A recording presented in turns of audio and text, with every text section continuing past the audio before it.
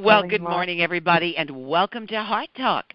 Today is April 23rd in the year 2019, and I am Sue Ellen Dickinson. You already know that. But anyway, I'm going to be with you for the next hour or so. We've got a lively discussion coming. I can smell it coming. Oh, boy.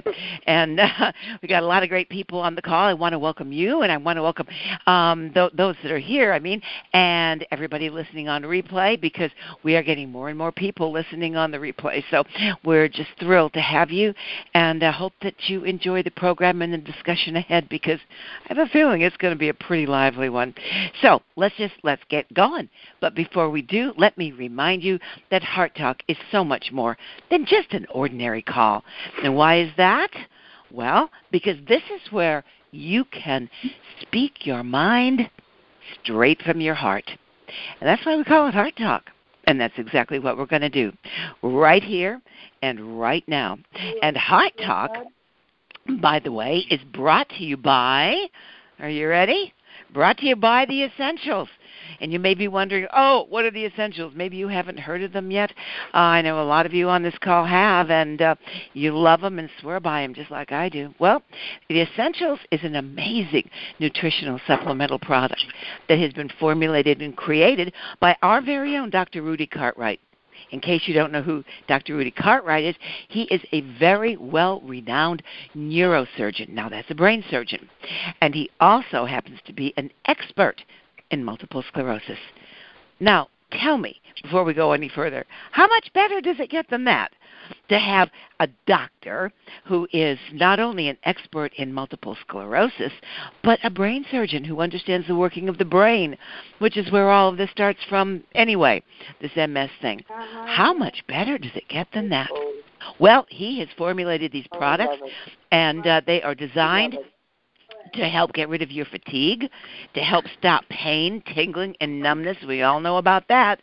To help with vision problems and balance, and to help clear up that pesky old brain fog that I love to hate. Well, we all love to hate. Anyway, yes, they are made up of all natural ingredients, and yes, you can take The Essentials as well as all of Dr. Cartwright's products with your current medications. So no interruption or hitting the pause button there in any way. You can take them with what you're already taking, and they are amazing. I know right now, just give you a little hint here, I am symptom-free. Thank God. I take these Essentials and his other products too, and I tell you what, they make me feel great. And like I said, I am symptom-free. So what have you got to lose by giving it a try? Maybe a symptom or two? Wow, wouldn't that be something? And help get some of your energy back, get your life back. Because you know what? You've heard me say this before. Your health has been stolen from you. Your health has been stolen from you by this monster multiple sclerosis. We're going to talk about that here on this program.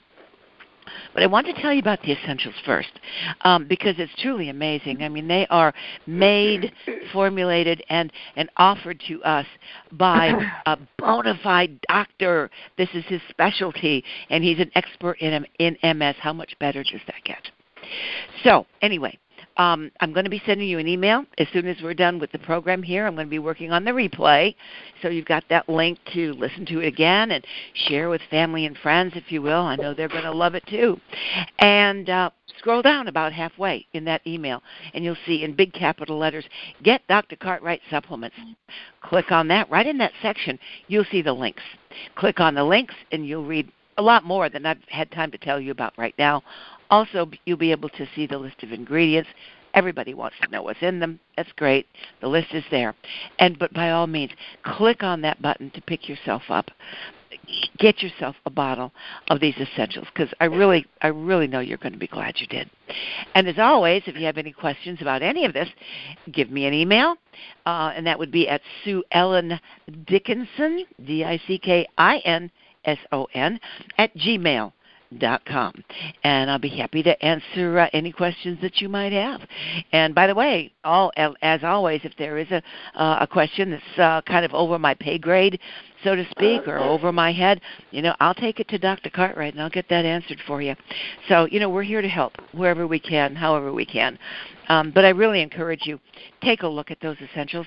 Hit that button, pick yourself up a bottle, because I really know you're going to be glad you did. And like I said, what in the world have you got to lose by trying, except maybe a symptom or two, like so many of us on this call have already done. So anyway, with that, let's get started with the program, okay? Because there is a lot to talk about. This is a very deep subject. And let me just start with just a little reminiscing of the past, if I may. Just take just less than a minute, because I remember, I just got finished telling you I'm symptom-free. I am, thank God. Wasn't always that way. Far from it. Far from it. And I remember there was a time when my doctors, I was really bad off. I was, by the way, for those of you who do not know or who have not read my book, which, by the way, you can pick up and find out all about at my website, nomorems.com. But I was really bad off. I was secondary progressive stage. And, you don't hear me talk very much about that here on Heart Talk, and there's a reason. I get kind of choked up. I get, I don't like to talk. I'm one of those people, I just don't like to talk about myself. I'd rather write a book about it, which I've done. So you can go check that out. But sometimes it bears doing, and so it does connect here, and I'll tell you why. Because of what we're going to talk about. When you are, and I'm speaking to everybody here, not just those who are maybe like I was secondary progressive, but to everybody, because you don't have to be secondary progressive to feel alone in a crowd. You don't have to be on death's door, as I was, to feel all alone in the world. I was not all alone in the world, but I was alone in the crowd. At least it felt that way. And when these doctors, plural, doctors told me I didn't have much longer left to live, I didn't have a lot of time left on this earth. And you know what? Funny thing, I knew they were right. You know why? I could feel it. I could feel it in my physical being. And I won't really go there right now, but just to kind of set the stage for you, because what we're going to talk about really hits home to me. Maybe it'll hit home to you in ways I haven't discovered yet. But that aloneness feeling that's deep within inside your psyche, deep within inside your spirit, stirred something inside of me. Even at that stage, it really did. And for those of you that already know my story, you know that I got angry when I heard that death sentence given me. You don't have that much longer left to live. Those were his words. They are branded in my brain. You do not have that much longer left to live, unquote. But it was a turning point. At that point, I crossed the Rubicon, so to speak. I did. My own deep waters of the Rubicon I crossed. And you know what? The transition was amazing. I became an army of one. And I called myself that laughingly. I became an army of one. And you know the rest of the story, because here we are today. But I know I'm addressing many of you out there when I talk like this, when we really get right down into the nitty-gritty. We get down in the trenches and we're slugging it out with this subject, because it hits so many people. And I asked you at the start of the program when we hit the record button, did you get my email? A lot of people got my email. And you know what? I'm still getting replies. I'm still getting emails back from people. So I can tell you this is an extremely sensitive subject, and one that hits people right where they live. Maybe you're not there yet. Maybe you'll never get there. I hope you don't. But if you are, this one's for you. Because I'm talking to you, and you know it.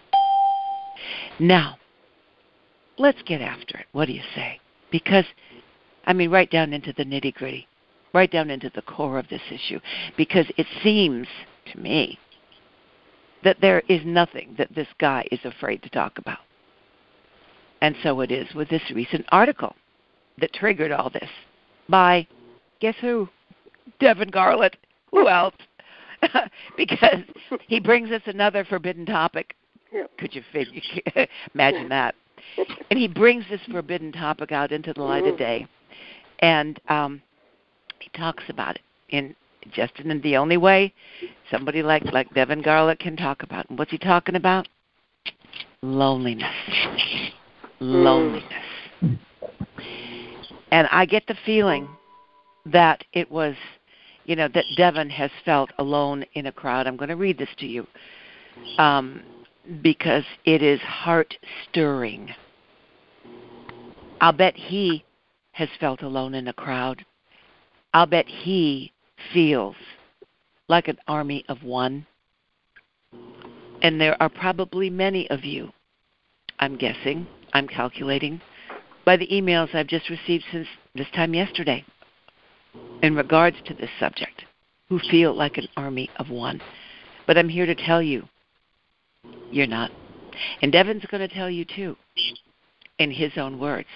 And I want you to really listen to what he has to say. Because there's so much more to dealing with something like the loss and the loneliness, when you are being held captive, when you are being held prisoner, some would say, by this monster disease that we know as multiple sclerosis. So I'm going to take a sip of my juice, and then we're going to hear what Devin has to say.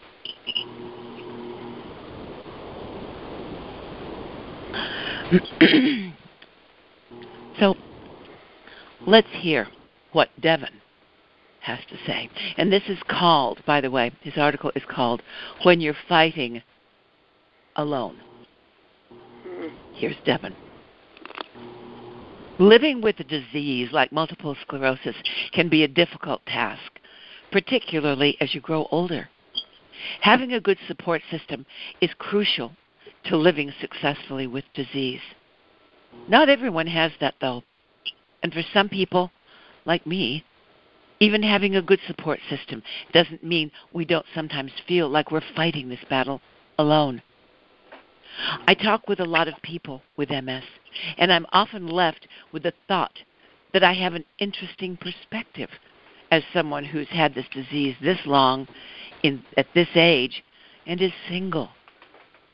With no family of my own and a career taken by my disease, I find I face some struggles in ways that others don't.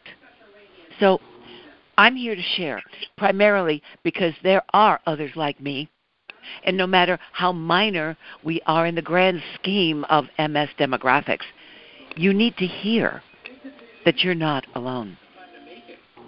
As I write this, I'm 41 years old, and I've had MS for close to 2 decades. I'm single, unable to work. I have no children, though I very much treat my dog as a child. It could be argued that multiple sclerosis played a pretty big part in my current situation, but that's not the discussion point here. Rather, I wish to discuss the difficulties that come with all of this. There are many times during which this combination of life statuses can weigh on me. In short, it can make a lonely disease seem even more, lonely. It can also really make one feel like giving up and like there's nothing left worth fighting for. I feel like I constantly have to manufacture extra motivation to keep on keeping on and to do the things I need to do to keep this disease at bay. I lost my career. There was a huge chunk of my life where I poured my heart and my soul into my education and then into my career. My career was something that defined me, and I loved it. I was one of those lucky people who had a job that wasn't a job to me. I thrived at it and genuinely enjoyed my work. And in many ways, I'm still mourning the loss of my career. It was something I devoted a lot of time to, something I was proud of. I guess without it, I have a lot less to be proud of. At least that's how it feels. And that's not the only thing I'm missing, though. In what might seem like a surprise to many friends and family, I did always want to have a family of my own. And as I've gotten older, I certainly lament not having one. I feel like, especially what I've learned from living with this disease, that I'd have a lot to offer children in terms of advice. The reality these days is that I'm too old and damaged by MS to have a kid at this point. It's okay. I've accepted it. That's life. I do often think, though, that having children of your own must be a massive source of motivation if you have MS. And when I talk to others who are struggling with disease, I often want to grab them and say, what about your kids? You need to pull it together for them. You need to go on for them. I think that a lot when someone comes to me and tells me their spouse has left them because of the disease. And that happens way more, by the way, than I care to think about. I always think, but you have kids. No matter what happens to you, you raised or you are raising these children, and that's something to be proud of. Perhaps that's just the naive musing of a single old man, though, and, oh, sure, 41 isn't old, but with nearly half of that life spent with MS, it sure feels much older to me. As I said, I have a great support system. Wonderful friends, despite losing quite a few over the years, and great parents and siblings. But that doesn't mean I don't wish I had more, though. It's hard to be motivated when you've got no children, no significant other, or even a career. That's kind of what I'm trying to say here. I find myself wondering, why am I doing all this, living like this, dealing with the pain, falling all the time, the confusion, the being uncomfortable? It's easy to ask yourself, what's the point? Honestly, I still struggle with all of that, but that doesn't mean I've given up, and you shouldn't either. There are still a tremendous amount of joys in life. You may just have to work a little harder to find them. Maybe you get a hobby, or maybe you help other people, or maybe you just even take pride in fighting this disease. But just because you aren't in the position that others are in doesn't make you any less important. I'm going to read that one again. Just because you aren't in the position that others are in doesn't make you any less important. Amen. Keep fighting and know you are not alone. Because I have a feeling a lot of people are in the same situation, just like us.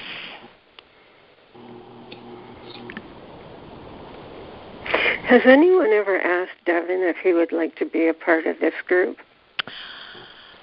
I have thought of that, and the only way I know, in fact, I've had people ask me after sending this, how powerful is that? Excuse me while I just want to bring them closer to us, you know. I know. You know what? I'm going to do that unless somebody else would like to as well.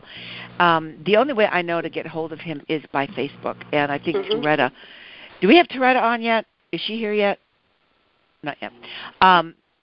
Yeah, I that would be incredible.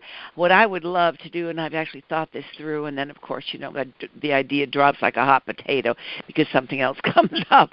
But I thought it would be amazing if I could get him on and do the first half of the program, just interview him, and then open it up to Q&A for you guys.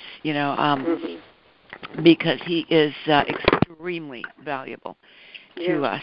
So but yeah, I'm thinking I'm referring more to his loneliness. Yeah, I see.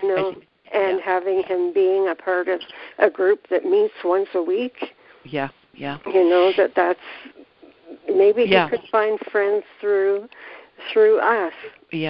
Yeah, consistent that's a great friends. idea. Yeah, I think we're going to do that. Yeah, and if anybody else wants to, please, this is not just me talking. I want to reach out to the guy. I really do. This one hit me straight between the eyes. You heard my little monologue I'm sure at the beginning. Yeah, very powerful. And you see, and for those of you, I heard a few people join as I was going through the reading, and I gave part of my own experience, and you heard it with Devin, and I know there are many others out there, and he says in the end too, but so many of us, and myself included, you feel in the beginning or going through this like an army of one, and that's what you are. You are so lonely. But that lonely. And you can be standing in the middle of a crowd and you still feel all alone in the world. He said something that struck me also, probably struck you as well, that, spouses, your wives and husbands will leave the marriage, leave their, because of this disease. And I've heard of that. I've over time, I don't know if any of you have or had similar experience, but there are, I'll take this one step further, and I really don't want to get into it if you be kind enough not to ask me a question, but I will say this, that as I was going through these stages and right through today, there are people in my family who never, as bad as it got for me, never acknowledged that I was sick. Okay. Abandoned me. They walked away. They walked away. And you know what? When I started getting better, and I know the odds of me having gotten better, for the majority of people, it's kind of a lower percentage, but I did. They wanted to come back. Yeah. And how did you? Oh no, I'm not. No, go ahead. Ask. How did you feel about that? Were you angry with them? It was a bouquet of emotions. It was mostly there was some anger, but the anger was overshadowed and overridden, and still is, into what has become pity for them. Yeah. It wasn't pity in the beginning. It was absolute spirit-crushing devastation emotionally, because that was part of the feeling alone in the world. So I had that. And by the way, you can ask me questions. That was just sort of an emotional knee-jerk reaction, left over, but still very much alive. That occurred in the same time frame as when the doctors told me I was dying and I needed to go home and get my affairs in order and blah blah blah. And I, for those of you who don't know, there's just a little bit. I'm being silly, but just a little bit of Irish running through these veins. Just a little bit. Sure and begorra, right? Give me one of them shamrocks, will you? Let me chew on another. How about a 4-leaf clover? Hello, ancestors. So here comes the Irish, right? In that Irish, she can rise up, and she did. And she got very upset. And I said, who the bleep, bleep, bleep? The blanks. Do you think you are telling me I'm going to die? You're not going to tell me who to die. The Lord above is the only one who's going to tell me when I'm going to die. Yep.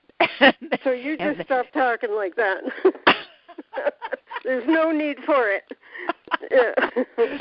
Yes. Oh, yep, dear. that's right. And that started it all. But and here we are today, right? I mean, it led us here. So to answer your question, that part of me got really mad, but the loss of them, and I'm not going to, to say who these people are, but very close enough to like, oh my bleep, bleep, bleep. You got to be kidding me. It's you? This is what you're really made of? Because, the one thing this whole thing has taught me is, if I've learned nothing else through this MS experience, is that you will see the true colors of people. The true colors will come out at one point or another. It may take umpteen zillion years, but you'll see it. You will. You'll find out what people are made of. And they may be people very close to you. They may be distant strangers. But true colors come out. So when I read this article, I thought, oh, man. And then the emails that are coming in off of this one email, the reaction is the same. It's the same that we're all having right now. Yeah. And I believe that to a very large point, at some point in all of this, most of us have felt like an army of one.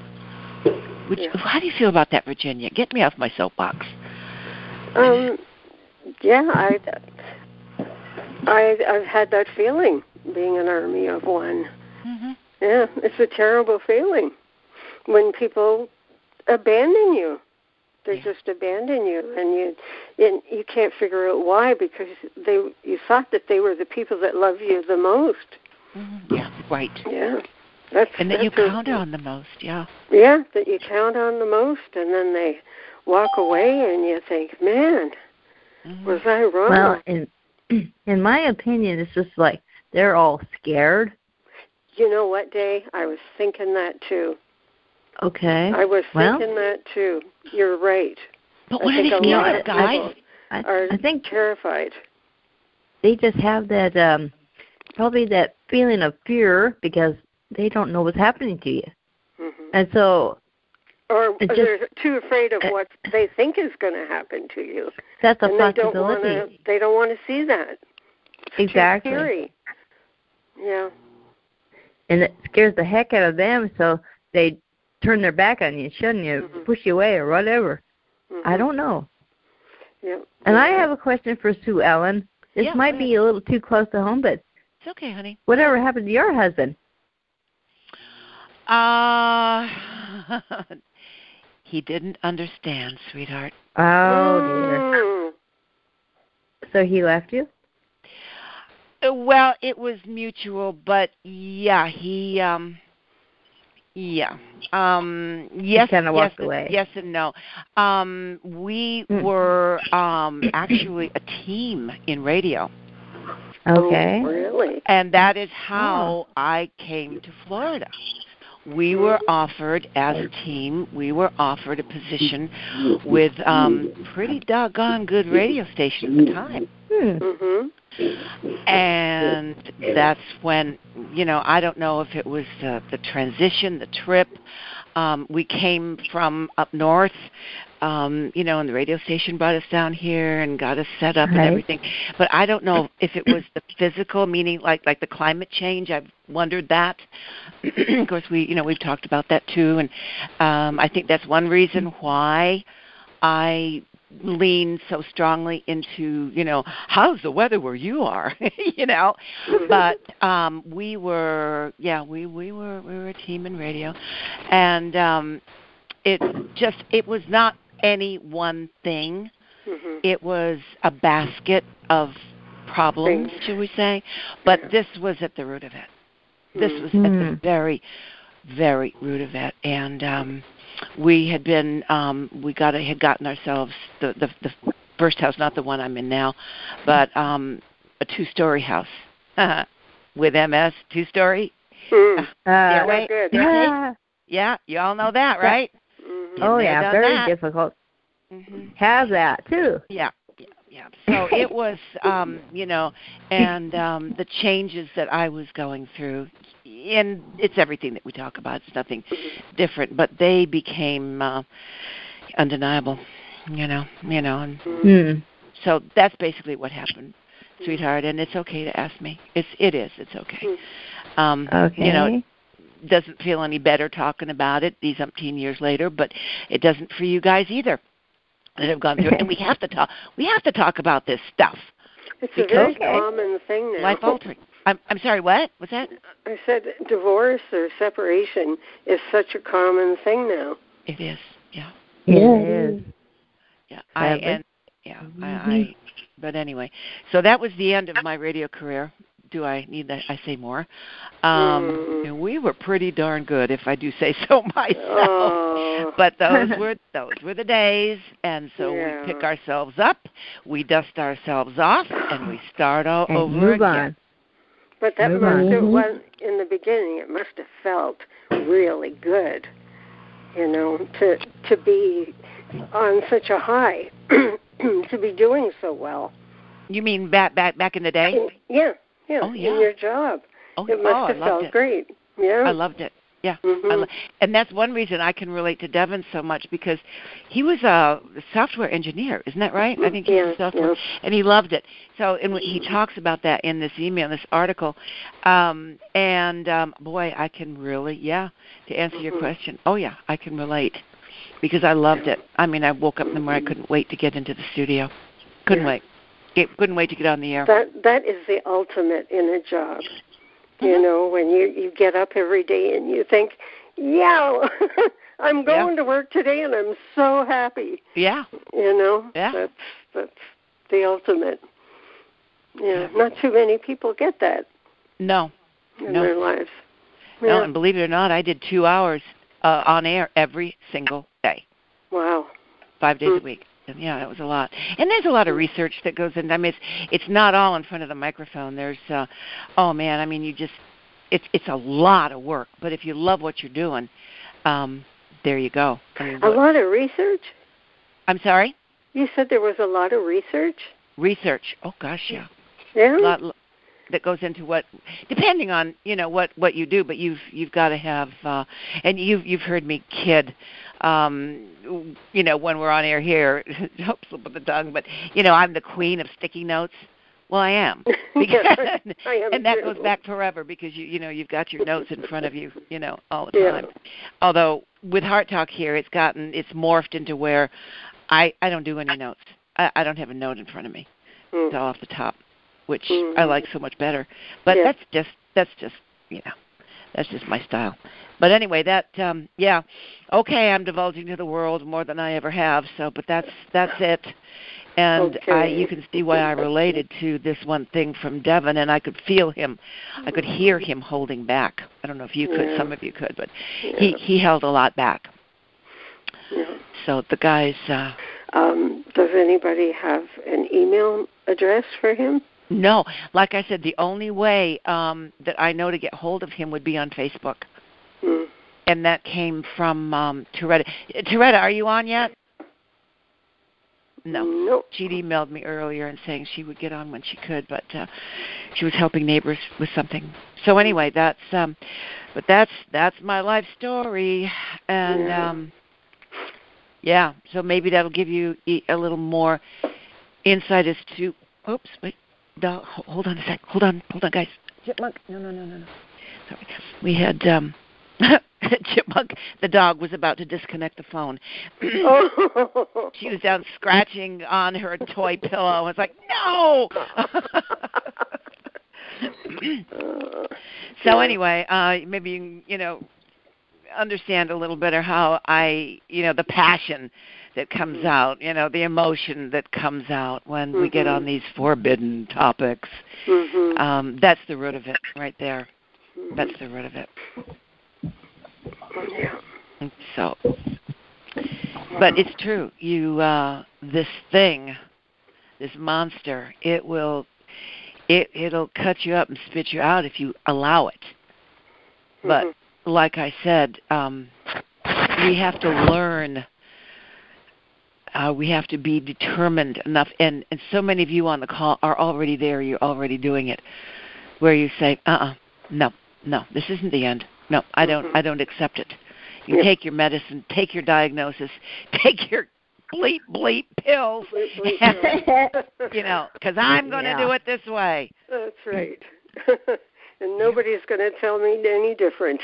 That's right. In Virginia, I know you're that way. Day, I know you're that way. Heather, I know you're that way. And many more that are on this call. You are not quitters. And it's like he says, you're not, you are not alone. And that is one thing that is so important to me personally for Heart Talk, to deliver that message, is that you are not alone. I don't care. That's right. I don't care. You're not alone. That's right.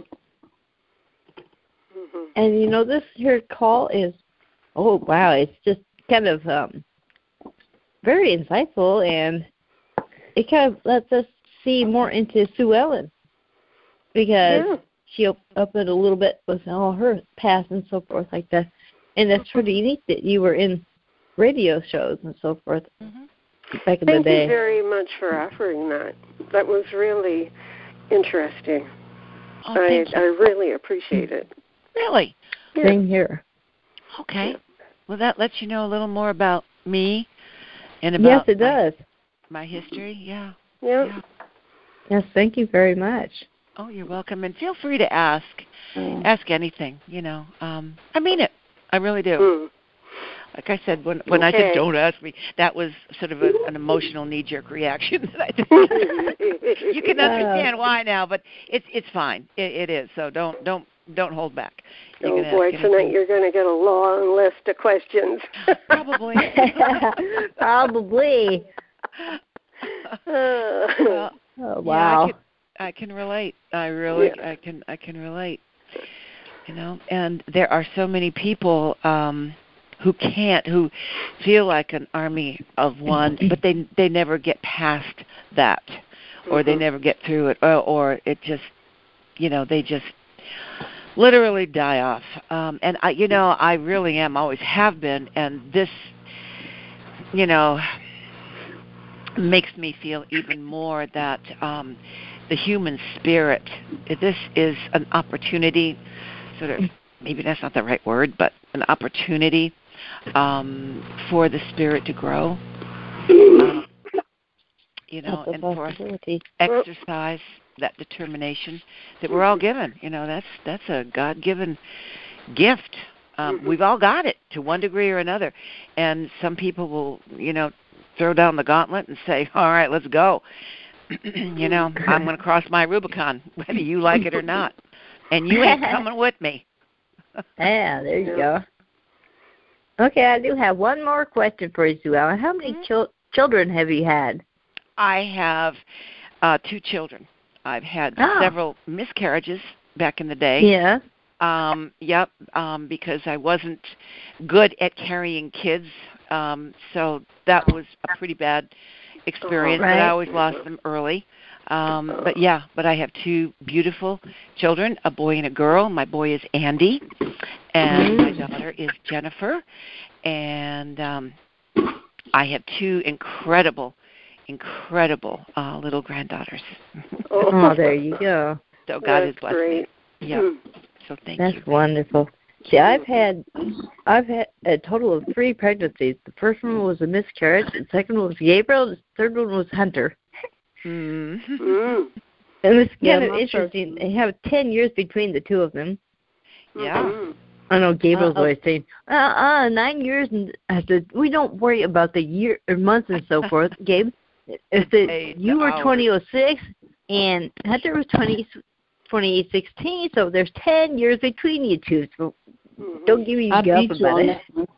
I'll beat you on that one. My children are my oldest daughter is 34 years old now, and my baby daughter is 32, and then my son is 23. So it's 11 years between my youngest daughter and my son. Yeah. And by the way, while I'm talking, I want to tell you all, I start Botox on Friday. Hey. Yeah. Let us know how it works. So I started. Yeah, I will. Okay, good. Yeah. Mm-hmm. You got to find your keys first, though, Marion.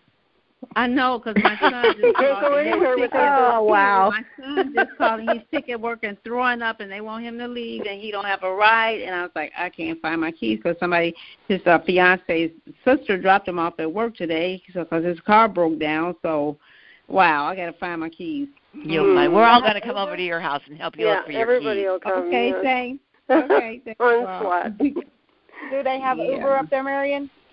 They do, and so he called this morning, and for his job, they said it was $42 and some change one way. I'm like, wow. Oh, my One God. way? You got to do that 5 days a week? Come on now. So I told him, I said, you can't afford that. He got to pay to get his car fixed, too. So, yeah, the axle went out in his car. Like, no buses? No, they don't have. I mean, they have buses around here, but they don't have buses around here. They have them, and not really. No, they have some, but they're not. Yeah, so it's not a good bus system around here at all. Oh, we don't have no transportation services, but our pad and turner, our feet, bicycles, or cars. If you don't have one of those, is that you, Toretta? Yep. Yes, ma'am. Okay, I'm having trouble hearing. Great. Oh, I'm glad you made it. All right. So, how do you feel, Toretta? I would love your input. Have you been on a while listening, or? I just got on. I just recently got on when y'all were talking about the children and miscarriages. I had 2 of them, and I have 2 children, 99 and 2000. Almost twins. You're going to want to go back and listen to the replay on this. I think it's pretty interesting. Yeah. I will. I was helping my neighbor out, so I apologize for my tardiness. That's fine. No, I got your email. My neighbor. Yes. Yeah. I hope you got mine back. Yeah. Yeah. That's great. Yeah, I think the whole thing it's sort of an this MS, the way I've come to look at it, is sort of an accelerated life course. It's kind of a course a course on how to live your life. I know I'm making a little light of it, but not really. Back to I guess it was Day or Virginia asked me, about what we were talking about, when all this came crashing down. And it all did at once. You know what they say, when it rains, it pours. How did you feel? People abandoned me. Doctors are telling me I'm not going to live much longer. I mean, did it get any worse? What else? Yeah, we're out of milk in the fridge. I mean, how what else is wrong with the day, right? So, there was shock, disbelief, followed by the anger, and so much that I'm hearing from Devin, his email, so much of the emails that I got back in response to this from Devin, and I'm kind of hearing you guys are relating, and I'd like to ask you back, what are you relating to? Because I do believe, and of course I'm being silly and a little just a little facetious when I say a course in living, but it's true. This. Well, it's a very good way to look at it too. I mean, this is a course in life. It's a test. It's what it is. I don't know. It's put up or shut up. That's the way I see it. Yeah. Right? Yeah. Okay. Right. Do or die. Put up or shut up. Mm-hmm. To me, there I you feel go. like we are all examples of, yes, we have multiple sclerosis. That's what the doctors have told us. But it's our test. It's our test to see if we're going to make it. And so far, we're doing amazing. So that's the way I look at it. I don't look at it as a punishment any longer. I used to look at it as, oh, my God, why would you do this to me? Did I do something bad? That I'm trying to recall what I did that would just, have this put on me like this, and I have to go through all this? But, no, it's a learning tool. It's a process. It's testimony. It's your testimony, exactly, that you could speak to others. How many of y'all actually go out on a day-to-day basis and you don't talk to somebody and they start pouring out their heart to you, and next thing you know, you're telling, well, I have multiple sclerosis, and they're like, oh, my God, my friend has it, or my sister, or, and then you find out things of other people. That's why I feel like we were actually called upon. We're a group of people that get on this phone call, and there's others around the world that are called upon to go through some of the hardest tests and we are those chosen to go through this test. Because when you think about it, we are still living our day-to-day lives. We're still being able to walk. We're still being able to talk. And for those that cannot walk, they are still walking, whether you look at it with a device they're walking with, but you're still having movement in your body. Not everybody's thankful to say, I'm blessed to be able to do that. Think about the people with ALS. Once they become immobile, they are immobile. So that's where the Ice Bucket Challenge came from. That's the way they are. You know, they're almost like frozen. But we don't have that. We don't have those circumstances or those situations. We can still talk and do the things we enjoy doing. We just can't do it in the way we want to do it, but we're still able to do it. Now, if anybody don't agree with me, speak up now, because that's what I believe in. Well, and okay, you know what just struck me in the head? It's like we are the chosen ones. I mean, you know, it's kind of like a superhero squad or something. We are the chosen ones. Yes. Well, we feel very fortunate to be where we are right now today. Exactly. Yes. Mm-hmm. Praise God for that. Mm-hmm. We are. Yeah, it's like, well, my little hunter, he kind of looks at us. It's like we are the greatest people ever, but hey, we're his parents. Of course we're the greatest people ever, according to him. Yeah.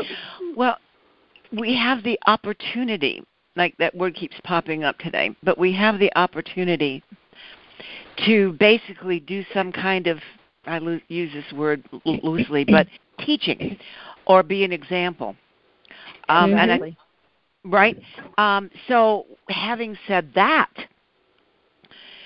you know, rewinding the clock for a minute as to what we were talking about not long ago on this call, what about the people, hold that thought, but what about the people who did abandon us? What about the people who did turn their backs? You know, I wouldn't want to be them. No, I wouldn't want to be one of them. I would not want to be in their shoes.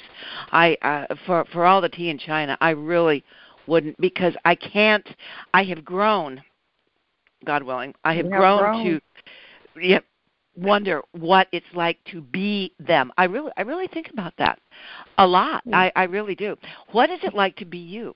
To have the ability and the determination to actually turn your back on, let's be honest, on a disability, on something that you consider to be less than you.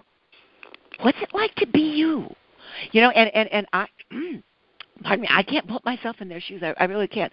Anybody want to help me out with that? Did you ever think about that? I do. I have actually thought about that. Tell me. And I always think, I used to be one of those kinds of people, but I was younger, way younger. And I always thought, well, they're handicapped. I don't want to talk to them. But now I think I'm handicapped. So I was like, you know, I mean, wow. But look at the table. Yeah. I just look around like thinking, I used to not think that handicapped people were very good people. But, well, yeah, right. But, you know, now I think... Sometimes we're afraid of them, too, you know? Yes, exactly. Yeah. Fear. Yeah. Maybe that's just how like you felt. Elderly people. Yeah. Just like elderly people. Yeah. We don't want to take the time and help them out because they're so old, they move too slow, da-da-da-da. But yet, think about it. We're going to get to that point, or maybe we may not get to that point, or we have loved ones that get to that point. Are we going to turn our backs on them? Because that's basically what people have done to a lot of us MSers. They turn their back on us because of fear is why they turn their back on us. Okay, stop right there. Everybody hit the pause button. Okay. I keep hearing fear. I even heard the word terror.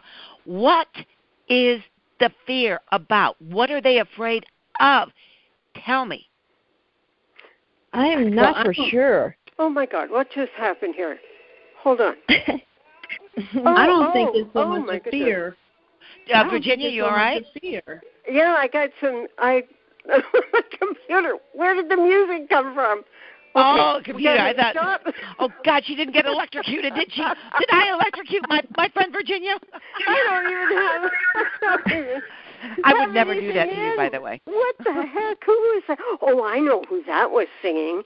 Oh, I love him. Anyway, continue. Okay, yeah, we interrupted Day. Go ahead. Go ahead, Day. Sorry, I don't even think I was talking about that. I know. All of a sudden, I had my computer on. Yeah, I had my computer on. I thought I'll just look at some pictures, and then this guy started singing from nowhere, and I'm thinking, oh my goodness. Anyway. What's going on? Speak, Dave. And me, I can't even remember what the heck I was thinking about. You were Dave. I asked you, where did we're talking about fear. People are afraid. I know. What are they afraid of? I really don't know. I want you to jump in on this too. What are people afraid of? I don't get that. I really don't know. It's a possibility they could be afraid of what may happen, being in denial. Fear of the unknown. Yes. Mm-hmm. Yes, I think that's right. Yeah. Mm-hmm. Well, I think that. I'm sorry. Go ahead. I think that it could be a part of fear, but I don't think it's always fear. Sometimes they just don't want to be bothered because, you got to have them to help you do this and help you to do that. So sometimes they just don't want to be bothered. That's what I think it is in some cases. I know you're not able to do different things. I've even heard that people think MS is contagious. Oh, good Lord. Yes, I have too. Have you? They look at me. Same with Hayden. I've heard that before myself. Yes, they think it's contagious. They think you're going to die. You have a period of time to die and all that. I used to get all of that. When are you dying? How long did I give you? Oh, give me a date and time. Yeah, right. Yeah, have a nice day. Can we help you? But see ya. But then when they thought that I was going to die, they started helping me more. People that didn't even associate with me at first just started coming out the woodworks to me, so they were kind of being helpful. Well, let me ask you this. Let me ask you guys this. Do you think that people like Toretta's is talking about people, all of a sudden, oh, she's going to die. Is that guilt? Do they are they capable of feeling I haven't done guilt? anything. Oh, no. I got to do something for her. Right? Is that guilt, Virginia? Yeah. I'm pretty sure. Yeah. I've heard like that phone happen calls. With my own like husband people don't before. That don't normally call you, all of a sudden they pop up out the woodworks calling you, how is your day? How are you doing? Is there anything I need from you? They start making you feel like you're helpless. And I tell them, look, I'm just like you. The only difference is I walk slower, I talk slower, but I'm not dying in 6 months.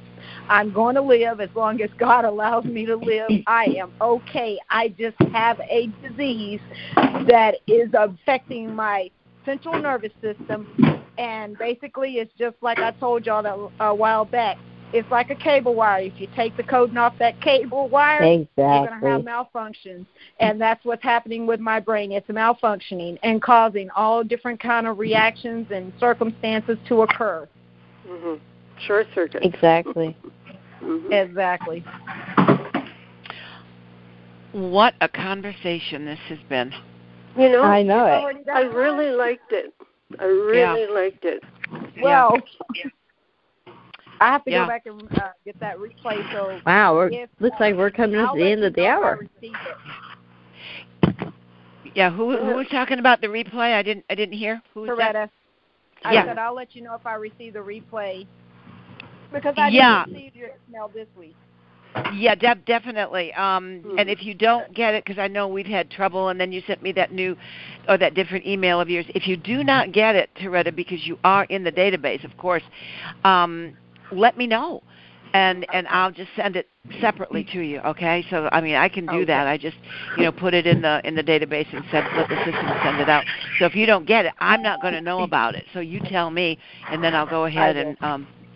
Toretta, you're going to want very much to hear this, I think, because it's, we have really covered some ground here, and yes, we have. I think we should not leave it at this one call. I think we have unearthed something here that is really affects a lot of people. We tend to think, as I started off with my little monologue at the very beginning, that we tend to feel those of us who are determined to fight it, those of us who are determined to live through this, we do feel like we are an army of one. Many of us are an army of one. Many of us really are alone in the crowd, or we feel alone in the world. We may not be physically, we may be surrounded by all kinds of people, but we're still alone. And that's what Devin was talking about here. And I really feel for the guy, because there's so many of him, and he ends his article by saying, I think there's, many of us out there just like this. Paraphrasing, but that's and if all the invite them to the Heart Talk call. Yeah. Invite them to the Heart Talk call. Exactly. That's what I said. And that way, yes, they we would will love to at have least him on. 1 hour of non-loneliness. Yeah. Yeah. Yeah. Exactly. I mean, if there's anything that this has accomplished, if you will, is that we basically have put a rest to that kind of loneliness, I think. I really do, because we've grown into not just a community, but a real family. And And call them, Sue Ellen, and just say, or email them and say, we're looking for a real special kind of guy, because he'd probably be the only guy on the line. Yeah. Pretty much. And I know we have guys listening. Compliments. Yeah. It is. We have guys listening. Hi, Guillermo. Hi, Guillermo. Yeah, I know. See if you can get him as a guest speaker, maybe. Well, that's what I said. What I was thinking, Yes. if we could do the first half of the program, if I interviewed him, and then open up the second half of the call to Q&A for you guys. So all right, I'm on it. We'll see what happens. And don't forget our brother Hillary. If that works out. Our what? I'm sorry? That would be something that we could start implementing if it works out. If we can get certain guest speakers, if you can reach out to them, and that way we can get the side of what they go through, just not by their writings, but by their actual voices and hearing what, I would love to do that, but like I said, idea. Yeah, it's a great idea, and don't think I haven't thought about it. But guys, let's go back to what I was telling you about my distant past in radio, talk radio, by the way, and straight talk. That's what it was. But anyway, there is a tremendous amount of time and research that goes into that. I do not have that kind of time. I don't have the luxury right now in my life of that kind of time. If you want to do it, if anybody wants to pick up the gauntlet and do that, I'm all for it. And just, bring that information to me when you're done, and, I'll put the finishing touches on it, and I will, vet the person or whatever. But it's an enormous amount of research and time that goes into that. I just don't have it right now. And I'd love to do it now. With Devin, I will. The best of my ability. But if you guys want to reach out to him too, I think it'd be great. More the better, more the merrier. Do you have his email address? No, he's on Facebook. Go online to Facebook, Devin Garlit, and he has a page for MS, and he also has his regular page, and reach out to him that way. Good. It may take him a while to get back to you, but that's what I did. I reached out to him that way, but I haven't got a response back just yet. Okay. Yeah. Did you ask him anything or about coming to the group? I don't remember exactly what I said. I said we read your articles. I do know, and we have a Heart Talk call, I think is what I said. How do you spell but his then last I'm name? often on Facebook. I'm not always on Garlit, Garlit. Okay. Yeah. Yeah. Okay, guys. See if I can find him. Yeah, but see I if just you want to can. let y'all know week I'll be gone, so I will catch up with the replay as well. Okay, that sounds good, Toretta. And let me know if you don't get it. I should be sending that out. I always work on it. As soon as we finish the call, I take like a 5-minute break, and then I come right back at it. So you'll probably get it within about, I'm guessing, an hour and a half, roughly. Okay. Oh, that long? Well, sometimes it takes yeah. Yeah. No, I know. By the time it takes it to get through the airwaves, and that's a long way up to Canada. That's right. Hey, these emails, they got to travel, man. Oh, yeah. Yeah, but I'm almost done the border. Jeez. Shame on you, Ellen. Shame on you. Oh, guys, what an amazing call. Yeah. I know. Yeah, you can tell this one hit me like a brick. This one hit me like a brick. You got all the true confessions out of your host today, didn't you? Yes, you did. Yes, we did. You know things about me, I haven't told my closest neighbor. unless he's listening to the call right now. Yeah. You know it all. We know it all. Oh, yeah. Now we're all a bunch of know-it-alls. Right. Okay. Right. Yeah. All right. Well, listen, before we close out, because we're going to have to. We are over the top of the hour. Over, yeah. Thank you, Dave, for letting me know. Thank you very much, Sue Ellen. Oh, my pleasure. Why did you have to remind us? Why did you have to tell them we were over the hour? We are. And we've got to move into the prayer portion, because now you understand why that prayer portion is even, you can understand even more why the prayer portion, for example, is even closer to me.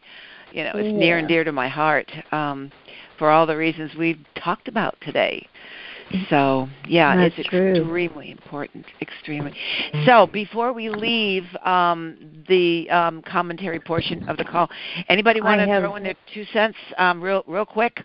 I want to throw in my 2 cents, please. This is Sherry. I have a cold, so I might not be understandable. But anyway, when we were talking about gentlemen in our group, didn't we forget Hillary? Oh, yeah, we've got Hillary. That's right. Hi, Hillary. We're all waving. Hi, Hillary. Hi, Hillary. Hi, Hillary. And I wanted to throw in after last Tuesday, my husband and I went driving around. He needed permission from the farmers, owners of land. Anyway, his turkey season started on Wednesday. So we went all around and around and around, and we were coming home. It was about 6:30 at night. We hit a deer. And we were okay. It was a little deer, fawn, doe, and last year's doe is how he said it. And he is an absolute pro at seeing stuff like that. That deer came out of nowhere. And wow. On the driver's side, took the headlight out, bent the hood, and, of course, we've got full insurance on it. And he took it where he was supposed to. We contacted the insurance the next day, the cop first that night, and then insurance the next day. And so we had to take it to get it appraised of the damages. They totaled it. Our insurance my word. totaled it. And goodness. Carl talked to one of his friends, and Carl told him, he said, we can't total it. This can be fixed. My wife needs this, absolutely needs this. And then Carl went around and around with the insurance company on the phone. They wanted to total it. Oh, my word. And jeez. So yesterday, Carl went to our local insurance guy, very, very sweet guy, and then Carl went to where it's going to be fixed. I got to tell you, our van is going to be totally fixed. Oh, right. Next Monday. Good. Wow. Good. My husband got it done. Good. Thank goodness. All right. Praise the Lord for that. Yay. I'm going to go with Larry, the cable guy. He got her done, right? Get her done. That's right. Get her done. That's right. All right. Like we're just got her done. Yeah. Thankfully, you're all right. Did it kill the deer? Did it kill the little Instantly killed it. Well, good. There was no suffering. Okay. Okay. Good. That's good. Okay. All right. Well, I'm glad you're okay, and Carl's okay, and that the deer didn't suffer. We always. And by the way, Carl got permission to go turkey hunting. He got a great big turkey the next day, and he's in second place in the contest up here in town at the Agri Center. All right. So Wow. he did good. It's 23 pounds. Oh, boy. Ooh, wow. Wow, that's a big bird. A Good big for you bird. guys. All right, guys. We've got to move on. Gotta go. Okay. We are going to go into. No new names. Okay, yeah. No Are new there names. any new names to go on the prayer list this week? Okay, nothing new. Okay, let me get that ready. All right, for those who do not know, maybe you're the first-time callers, they're calling in for the first time, because I know we are getting more and more people on replay all the time, so I want to welcome you. If I haven't welcomed you at the beginning of the call, let you know how great it is to have you on board with us on Heart Talk. And, thanks for your emails, everybody. I greatly appreciate that as well. But what we do is at the end of every call, every single one of our wonderful Heart Talk calls, we move into the prayer portion. That's what we call it. And what we do is we read a prayer and read the names on the prayer list. Now, you may say, well, what's a prayer portion? What's that? Well, here's the deal. You've heard the call. You've heard what we talk about. You can hear that, we get down to the nitty-gritty of whatever it is we're talking about, and today was no exception. In fact, today might be one of the granddaddies of them all. And it's something I think we all need to hear. And that's why we call it Heart Talk, and that's why we do it. But we couldn't do it, trust me, without a little divine intervention in the very beginning to put it together and to keep it going right up through today. Trust me when I say that. You just got to take my word for it. So I not only believe, I know that there's been divine intervention to put this together, to bring us all together. Not only just you guys that are live with me here right now, but those that are listening on the replay. And I, for one, am so glad. No, I am grateful that you're here. I'm glad, of course, but it goes a step beyond. I'm grateful that you're here. And as a little personal side note, thanks for letting me share some of my deepest, darkest secrets today of my distant past. Anyway, it's now maybe the dots will connect a little better as to who Sue Ellen is and what makes her tick, So thank you for giving me the opportunity. But anyway, that being said, we need to say thank you every single week. We need to say thank you to our Lord and Savior Jesus Christ, who has allowed us to come together. He has maybe handpicked you to come and be part of this, all of you. Your hearts are ready. I know that. That's obvious. Your minds and your hearts and your spirits. Because after all, we are body, mind, and spirit all put together in a beautiful balance. And that's what this is all about. And that is what Heart Talk is all about. And so with that, we are going to have our prayer and read the names from the prayer list. And in doing so, in our humble way, say thank you to our Father in heaven for allowing this to all be possible. Let me take a sip of juice.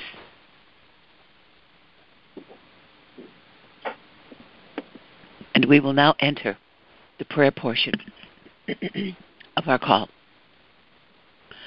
Dear Heavenly Father, we come to you today asking for your divine intervention into the lives of so many that need your help. We ask that you answer our fervent prayers to help those who are in need and afflicted with multiple sclerosis and other ailments and diseases that are interfering with their lives and in many cases crippling their lives. And as we read these names aloud now, Father, we ask that the Holy Spirit move through these lines of communication that are connecting us all around the world, and that the Holy Spirit will carry our voices together with our prayers into the heavens, and that you will hear our prayers and grant comfort to those who ask for your divine intervention in their lives, for them and for their families, and grant them healing. Restore them to good health, and that you will cover them with your blessings and divine presence and protection. And we thank you, Father, for hearing our prayers. In Jesus' name we pray. Amen. And I will now read the names on the prayer list. Donnell, Linda, Sandra, Erica, Shamang, Dyke in Texas, Carlos in Canada, Janet Carroll and family, Tish and Luke Roskams in the UK, Mary Ferris, Jeremy Mann, Julie Perkins, Rayshawn Jefferson, Damon Jones, Scotty Williams, Barbara Cleary in the UK, Linda Hawley, Sylvia, Greg Evenson and family, Arthur Marsalis, Veronica Lewis, Tanya Thompson, Kathy Pedrick, Mark, Francine Mancari, Tamala Lewis and family, Michelle, Joe in the UK, Carol in Iowa, Edie in Missouri, Alberta in Kansas, Will in Konachek, Sandra Moen in Canada, Susan, Russ Dizdar and family, Donna and Nathan Leal, Kathleen in Boston, Frankie, Melissa, and Destiny in Boston, Tracy Whiting, Clint and Cliff in Kansas, Phyllis in Kansas, Jennifer in the UK, Linda Jean, Sherry Gudgeon, Sabrina Sutton, Tracy Thacker, Melanie Monteith, Edie Neal, Sybil Wyndham, Manfred Pauly in Venezuela, Donna and son Andrew, Mubin in Cape Town, South Africa, Rona, Noor, Rami, Ferris, Muhammad, Jill Hahn, Travis and Ellen Thacker, John, Tommy and family, Dennis Walker, Faye, Maria in South Africa, Jennifer, Charlotte Matrisic, Maria in Nevada, Louise in Alabama, Patty in Alabama, Sybil Wyndham, Gloria, Contessa, Mrs. Disney, Ladios, Dr. Paul Hegstrom, Lorraine, Irene, Lydia, Mike Newcomb, Beverly, Raza,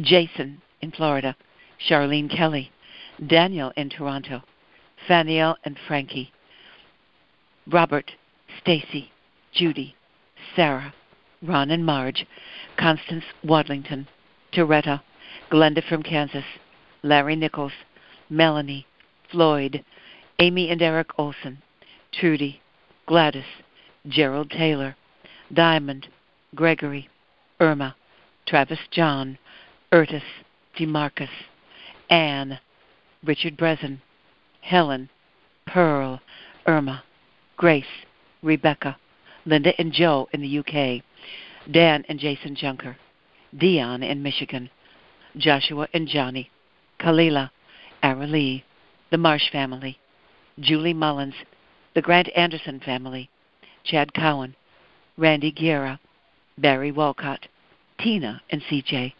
Ray, Mackenzie, Deborah, Sally, Joe and family, Gina, Mary in Alaska, Veronica Thomas, Karen in Seattle, Michael Freeman, Megan, Trudy, Jeremiah Mask, Gwenady in Russia, Jeff Olson, Kelly in Texas, Jennifer in Kansas, Geneva Norris, Latasha Coleman, Seth Thomas, Jim Thomas and family, Tanisha Washington, Cindy, Guillermo, Eula Cooper, Robert Alexander, Leo Torres, Chris Elias, Jeff London and family, Jared and John Chambers and family, Eddie Tiny, Leslie Cavazos, Ryan Cadillo, Aaron Marsh, Jimmy in the UK,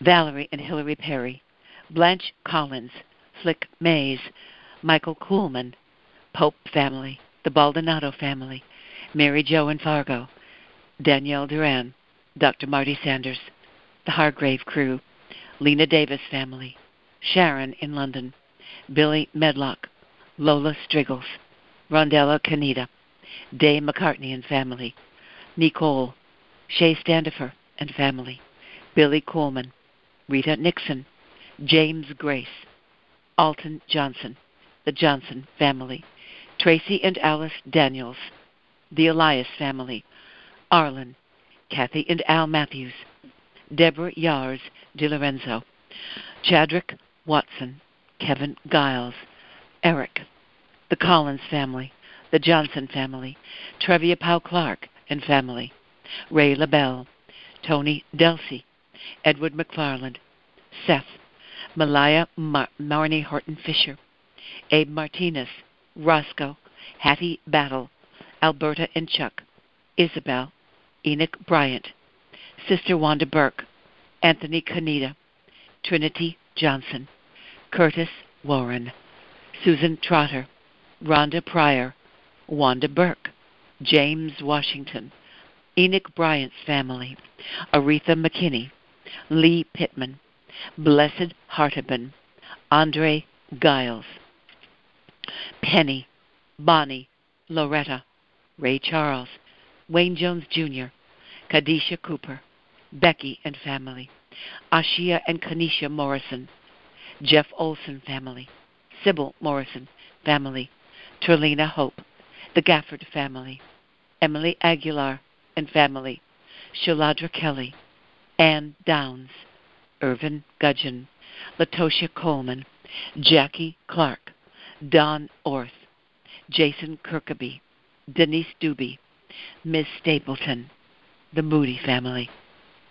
And Father, these are the names of the children who perished in that apartment building fire in Chicago not long ago.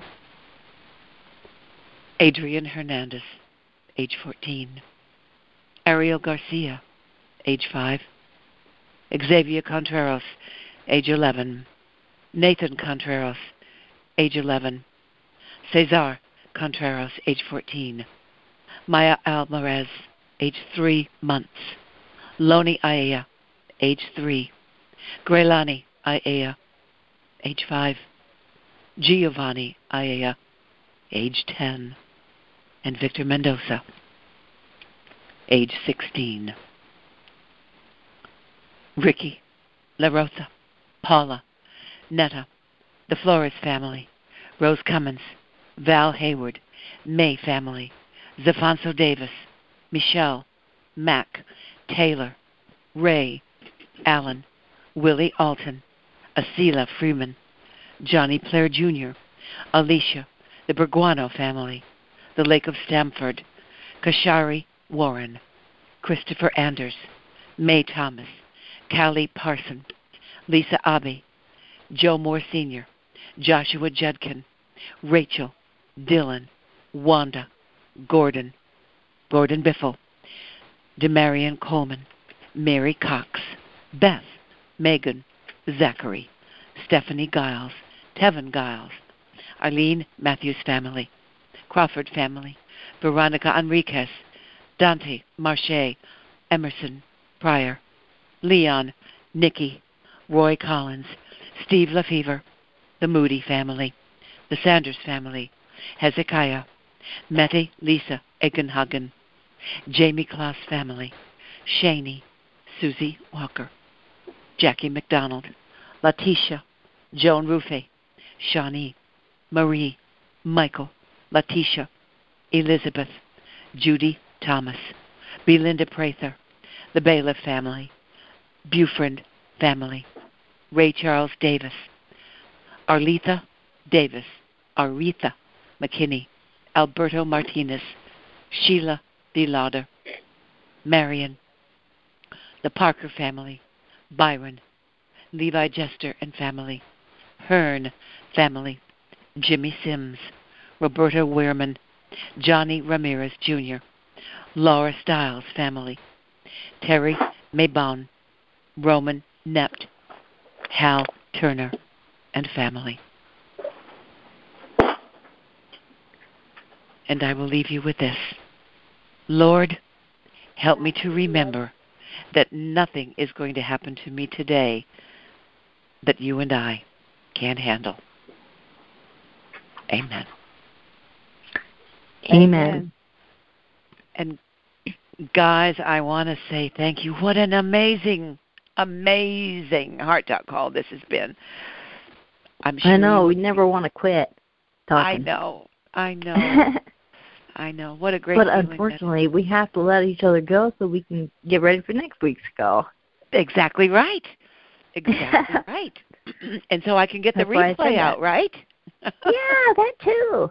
Yes, we've got to have that replay. In other words, we got to zip it so you Yeah, can take care of the replay. And, yep, that's very important. And so I got to send you back out in the world now. I don't want to, but I must. The time has come. Yes, it has. But as I do, let me remind you, all of you, whether you're here live with me right now or listening on the replay, that you are in my thoughts, in my prayers every single day. And I love you very much. And none of that will ever change. Ever. Know that. That is and so wonderful. Yeah. So with that, we got to say goodbye for now, but not for long. Next Tuesday we'll be here and upon us before you know it. And we'll be right back here, same time and same station, as they say. And we'll pick up where we left off. What do you say? With another great visit, gathering here together as we gather around the old kitchen table. Pushing those chairs back now. We got to get up and go. But we'll be back, sitting around that kitchen table once again with another wonderful, God willing, Heart Talk call. So in the meantime, you go have yourself a wonderful day, a wonderful week ahead, and stay safe out there. I love you all. Exactly. And I'll see you next time. Love you too, Sue Ellen. Love you. Thank you. Love you all. Love you. See you. Blessings to all. I'll talk to you all later.